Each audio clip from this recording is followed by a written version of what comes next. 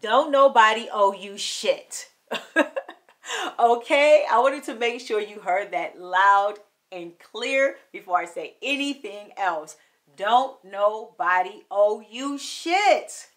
My name is Miss Charlotte. You can look at me as your favorite cousin or your big sister or your homegirl around the corner. Or maybe I'm just big Auntie Charlotte, the kind of auntie that gives it to you 100% raw, unfiltered, and honest, because these are issues and we have to deal with them. This is not the kiki, gossiping, escape channel. This is the unpopular road. This is the road where you deal with your issues and you deal with them the best way that you can. But fortunately, when you deal with your issues, you can grow. You can become a better person. And I just wanted to talk about this false sense of entitlement. All of us have it in some form or another where we really think somebody owes us something. And the honest truth is nobody owes us anything. The only person that owes us is us. Okay? We are responsible for our own happiness. We are responsible for our own joy and our own success. Us and us alone. And the reason why I want to talk about this is because it's hindering a lot of people from happiness and joy and success, because you're so busy waiting for someone to give you something. You're waiting for someone to reward you. You're waiting for someone to hand something to you. And the more you wait, the longer it's going to take for you to become successful, okay? And to find joy and to find happiness and to find peace. So that's why I wanted to talk about that today. And to be honest, a lot of this is not our fault. Our parents, they had good intentions, but it was misguided. Okay, when we were growing up, we were always given this sense of if we did something good, we would get rewarded. So it would be with your food. If you eat all your food, you can eat your dessert, okay? Or if you finished your homework, you can hang out a little longer, or you can play a video game. You know, if you get good grades in high school, you're going to go to college and you're going to be smart. Then you get to college. Oh, if you get good grades in college, you're going to get a good job. You're going to get paid a lot of money. You're going to be successful. You're going to have the finer things in life. Be a good girl. Don't spread yourself too thin. You're going to have a knight in shining armor. He's going to come and take care of you. He's going to sweep you off your feet. You know, he's going to give you a house and kids and cars. Or if you're a man, oh, be a good man. You'll get a good wife and you'll have house and kids. It's always some sense of reward. So it's really not our fault that we have grown up thinking that if we do good, we're supposed to get something in return. So I know for me, I had to face my demon, and I said, well, what was my self-entitlement? And for me, it was my job. When I show up to work, I give 110%. But guess what? That's not on my boss. That's on me. The contract was there was a job, there was duties, there was roles, and there was a salary. I agreed to it, and that was that. There was no bonuses thrown in there. Had there been bonuses, then yes, I should expect it. But just because I decide to come to work and not slack off and not, you know, take advantage of different things, just because I decide to be a goody two-shoe does not mean that my boss owes me more. I'm just doing my job.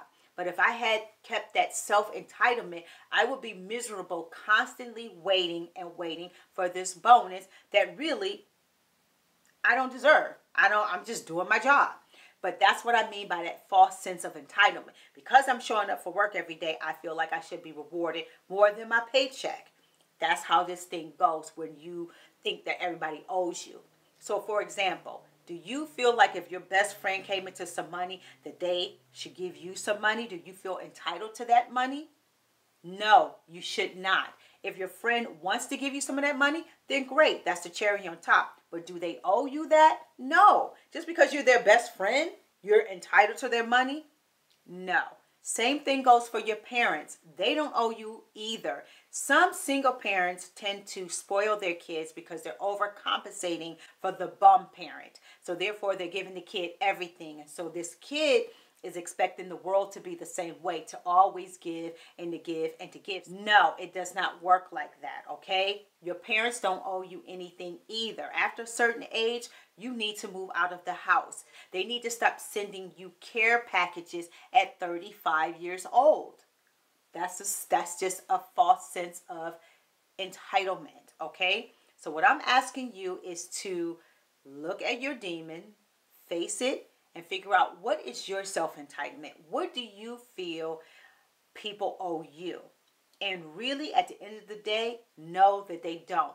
The same way, do you feel you owe people? Do you feel like you have to pay for other people's shortcomings? Do you always have to reward somebody? If you feel like hell no, then what makes you the exception? No one has to do anything for anyone. If they do, that's considered a blessing. That's considered a gift.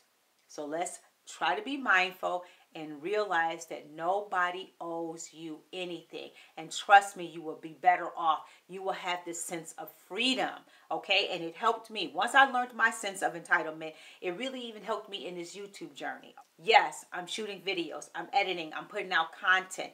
But does everybody owe me a subscription? No. Half of these people don't even know I exist. I haven't even promoted properly. I'm learning. I'm on a journey. But if I kept that sense of entitlement, I would expect 100,000 views, 100,000 subscribers just because I started a channel. Just because you start something and just because you're doing it does not mean everybody is instantaneously going to come. That's a sense of self-entitlement, thinking that I'm entitled to the success instantly.